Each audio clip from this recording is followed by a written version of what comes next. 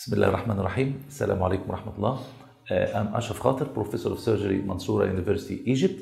And today we will speak about thyroiditis. What's meant by thyroiditis? It means inflammation of the thyroid gland. What are the types of thyroiditis? We can classify thyroiditis into acute, subacute, and chronic. About the acute thyroiditis, it may be infectious in origin, and infectious may be bacterial, for example, by strep or staph examination, which may proceed to be an abscess of the thyroid, or maybe fungal in origin. This is infective acute thyroiditis. Then there is radiation-induced thyroiditis. By irradiation of the neck, it may induce radiation-induced thyroiditis. The third cause may be drug-induced, like amiodarone and other drugs may induce acute thyroiditis. These are the causes of acute thyroiditis. Then the subacute.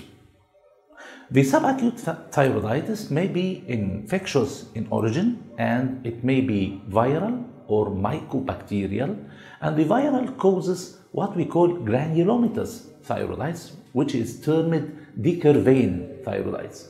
It is exactly granulomatous. It looks like tuberculous thyroiditis, but the main difference by isolation of TB organism inside the granuloma itself. So there is viral in origin, it is called decurvane thyroiditis, and there is mycobacterial, and the difference in between just by isolation of the TB organism. This is the infectious cause of subacute thyroiditis. Other cause is called silent thyroiditis, which is postpartum in origin. It occurs postpartum, and it is a type of subacute thyroiditis. So there is acute, there is subacute, and the third one is chronic thyroiditis. And the chronic thyroiditis again may be infectious in origin. For example, parasitic or echinococcus or what else. It is infective in origin.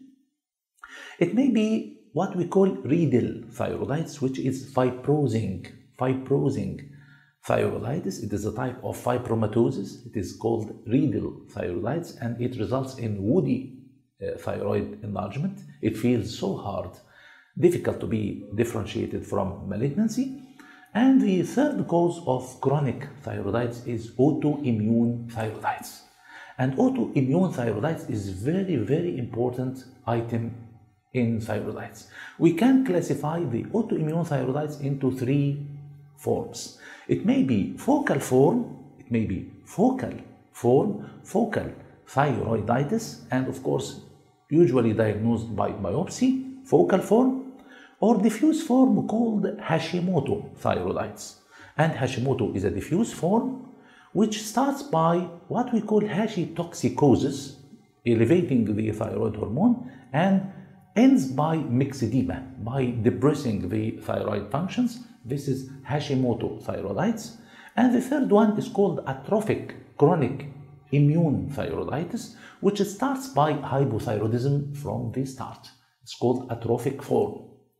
So again, we can classify into acute, subacute, and chronic, and in all infection is present, either acute or subacute or chronic. And in the subacute, remember the viral, which is called decurvane, and the mycobacterial.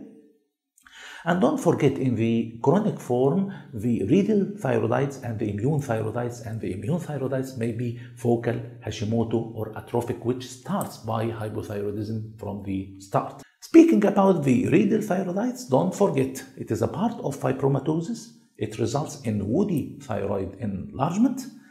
It may be presenting by hypothyroidism. There is lymph node enlargement? No, there is no lymph node enlargement, and it is difficult to be differentiated from malignancy except by biopsy.